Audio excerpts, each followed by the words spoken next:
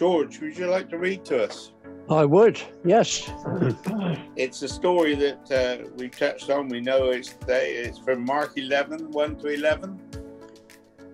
The triumphal entry.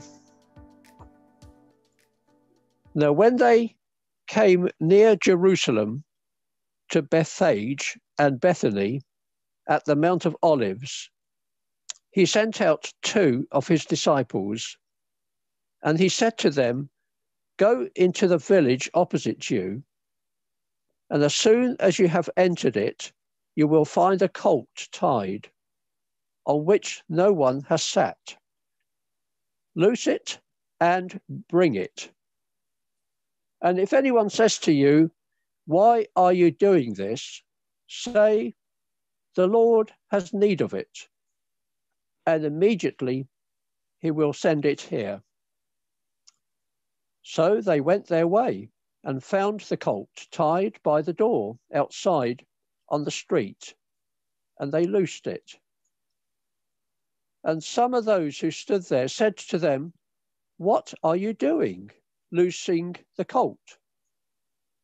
So they spoke to them just as Jesus had commanded, and they let them go.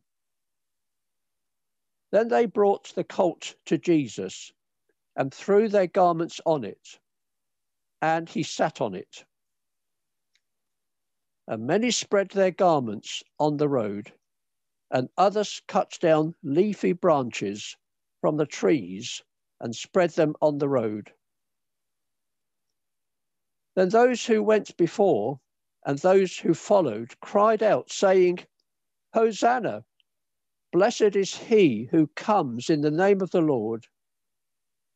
Blessed is the kingdom of our father David that comes in the name of the Lord. Hosanna in the highest." And Jesus went into Jerusalem and into the temple. So when he had looked around at all things, as the hour was already late, he went out to Bethany with the 12. Amen. Father, we just thank you for your word, and we ask you as we just these brief moments look into it, that you would indeed inspire us and encourage us as we seek your word for our lives. We ask it in Jesus' name. Amen.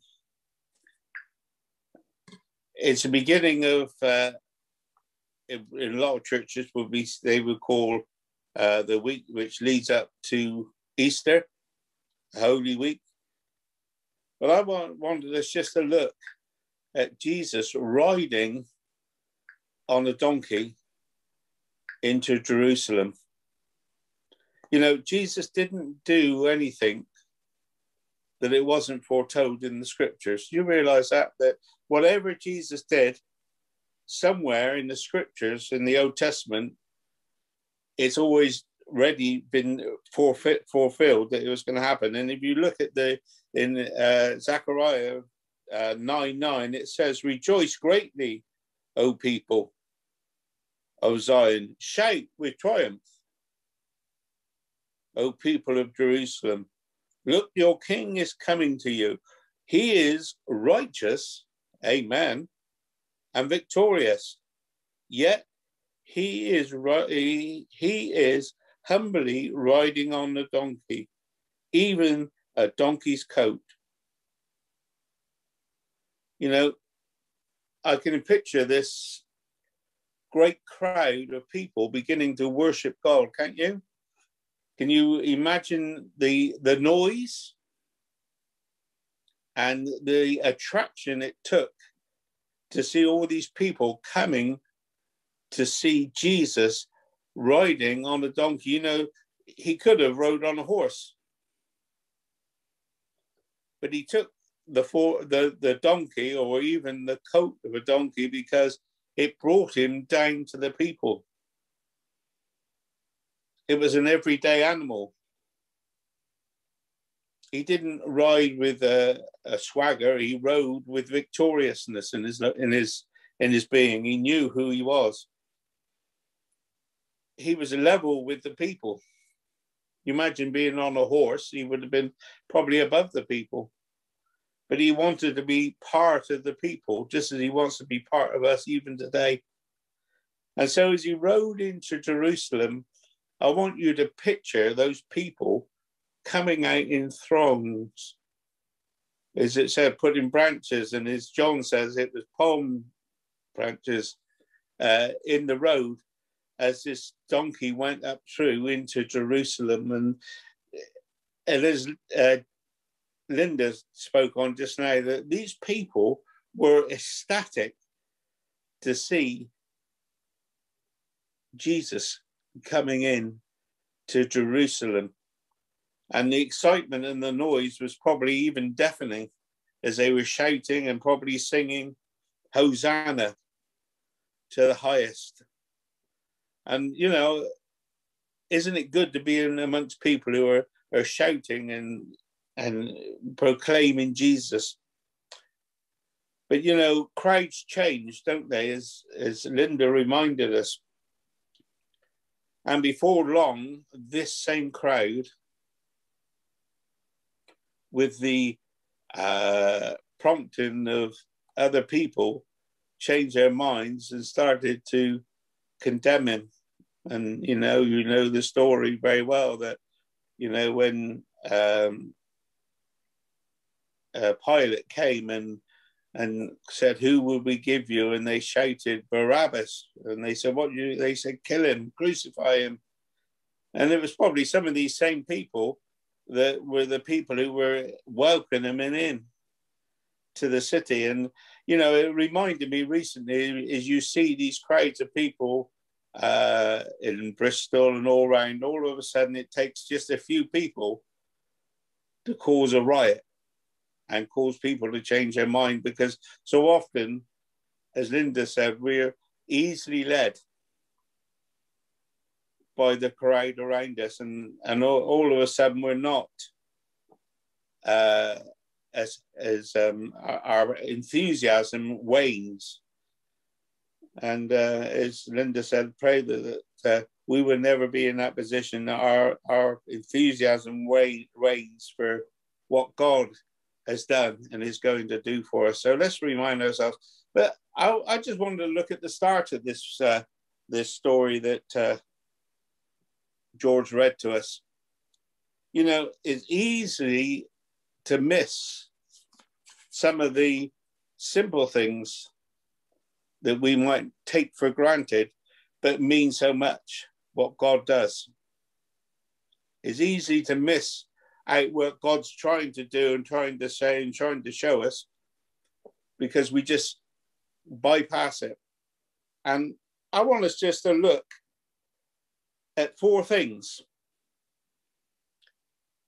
that came before Jesus rode in Jerusalem.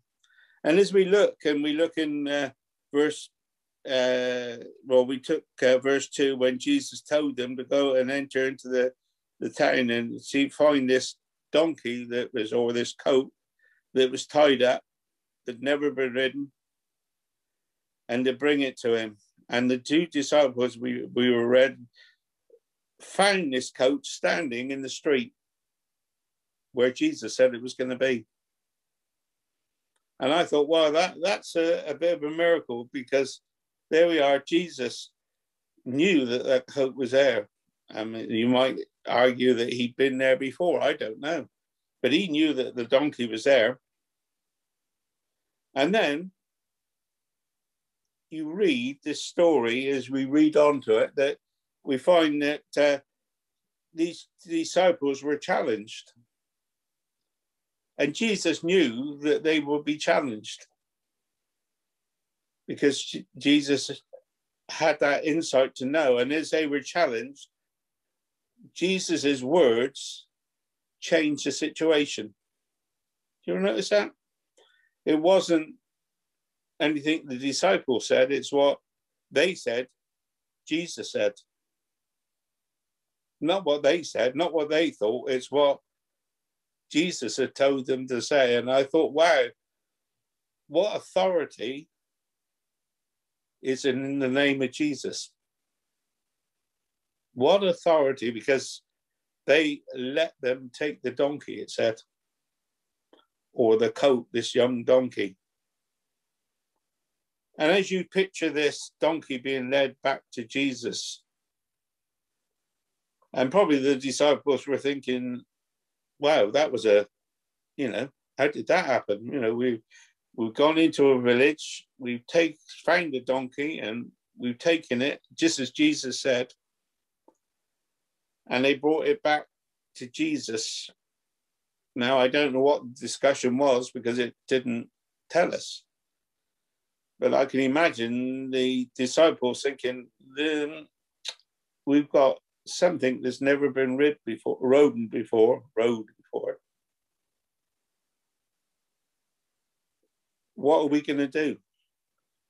And whether it was Jesus who told them or whether they did it of their own accord, we don't honestly know, but they put some coats over the donkey, this young donkey. And then it says Jesus sat on this donkey that's never been ridden before. Now, I personally don't like horses. I try and steer clear of them. My daughter-in-law has got a horse, and I get very nervous when I get near to it. I haven't been near it for years, but years ago I used to go near to it, and I used to think, I don't know. Probably Jill said, because you got bitten when I was at the cheese show years ago when I was about 8 or 9, and probably that's what put me off horses. I don't know. But I know they're very unstable animals. And they can very easily do what they want to do, bolt and jump and kick out and do whatever they want. And I presume, and I imagine the donkey can be very much the same, especially one that hasn't never been rode before. And before long, this donkey would have been out of control. But when Jesus sat on that donkey, the donkey was perfectly calm. Do you realize that? This donkey was perfectly calm. Why? Because he knows the King of Kings and Lord of Lords is on his back. He knows. And because of that, he's calm. Donkeys put their trust in their owners, and he felt that trust of knowing that Jesus was a person who was going to look after him, wasn't going to bring him to harm, but was going to look after him and to keep him safe, no matter what was ahead of him. And that reminded us that's how we need to be, isn't it? That knowing that we put our trust in Jesus, no matter what is ahead, whether it's good or whether it's bad, whatever it is, that we know that Jesus is in control. And as we put our trust in him, it finds it easier to do what we have to do. And the donkey just, I can imagine, just probably shook his back a bit and just stood there. And then he would start to be led into those streets towards Jerusalem. And as he was being led there, all of a sudden, the crowd appears. And I was watching the police horses on television the other day. They were very, very calm in the situation where people were shouting and throwing stuff in front of them. They stayed calm, but they didn't do that just at that particular time.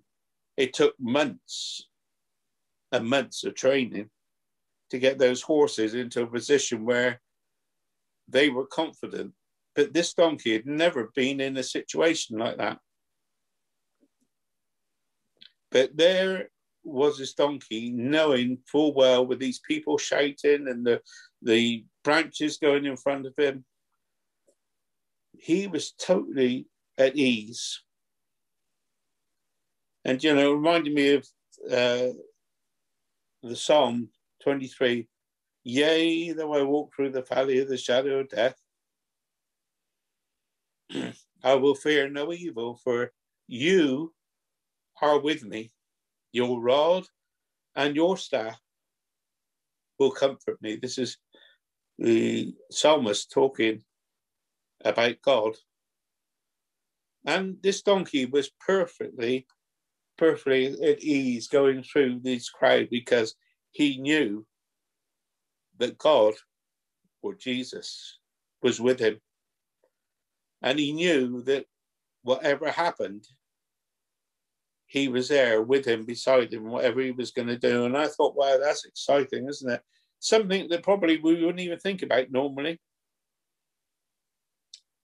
But it's the simple things, quite often, the small things that make a big impression on our lives when we think about what God's doing.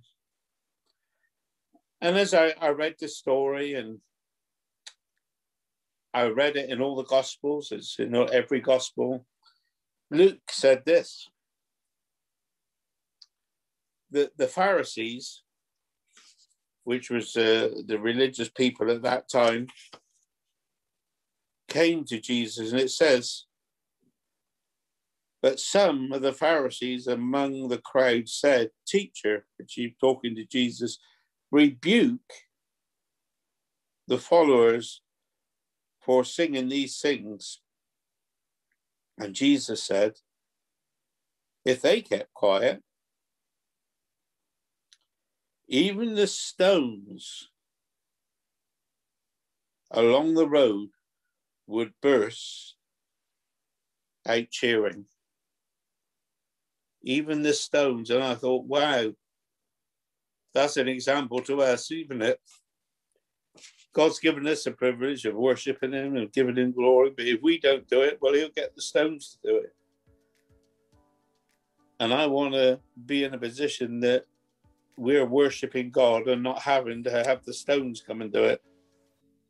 Not Jill or Jill's dad, but the stones on the road would call out to give God glory and honor and praise. And, you know, we've got that privilege ourselves of being able to give him the glory, all the honor, and all the praise. Amen, and amen, and amen. So let's give him the glory, the honor, and the praise this week, because he is righteous and triumphant. He is the King of Kings. He is the Lord of Lords. Amen. So let's lift him right now. Give him that glory. Give him that praise. Give him that honor. Because he is who he is. So Lord, we just want to thank you that you're interested in the small things as well as the big things. The insignificant things as well as the great things.